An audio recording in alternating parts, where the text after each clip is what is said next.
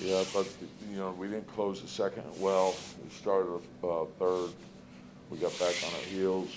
Uh, sort of recovered, after the first 2 or 3 minutes, and then the end of the third was problematic for us.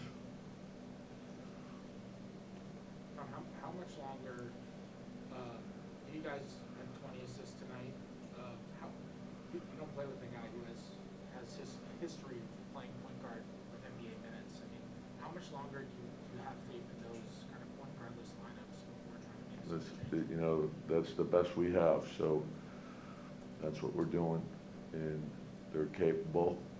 So just put it on the point guards is not. I thought we played very well in the first half, and we didn't play well in the second half, and more concerned about our defense than our offense. We scoring plenty of points. What was? We got to the line. You don't see high assists because of the amount of free throws we got. But you got, it's not just tonight, you guys are last in the NBA in assists. Is that, I mean, Well, we're also, well, I think part of it too is you also have to look at the free throw attempts. We're fourth in the league in free throw attempts.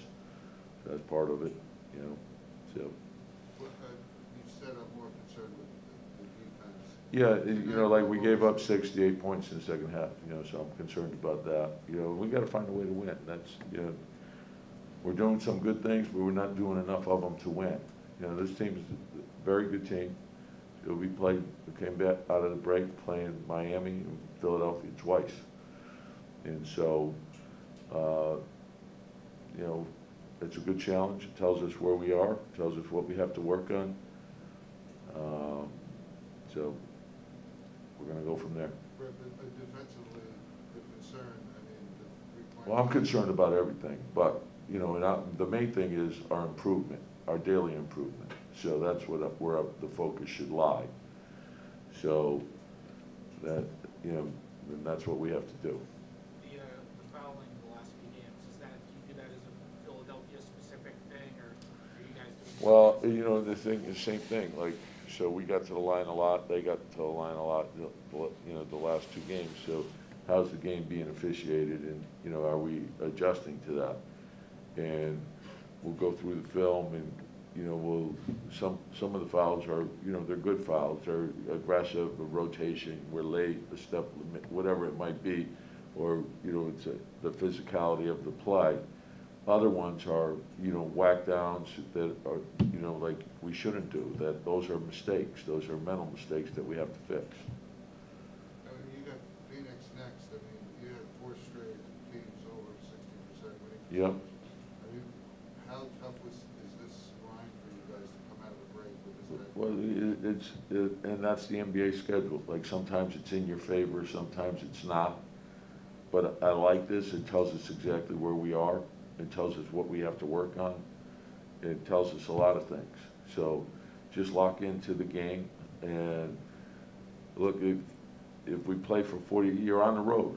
And, we're shorthanded. We got people out. So we have to play hard as heck.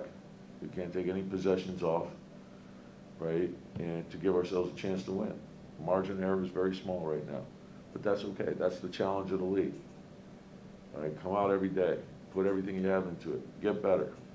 That's what we have to do. But when you think of a run like this with 16 losses in 19 games, is it tough to keep up morale? I mean, how do you judge Nope. that right now? You got to be mentally tough. There's different things that happen in this league. So sometimes you can go, and you see it all the time, where a team, and you don't know what changes it. It could change the next day. It could change.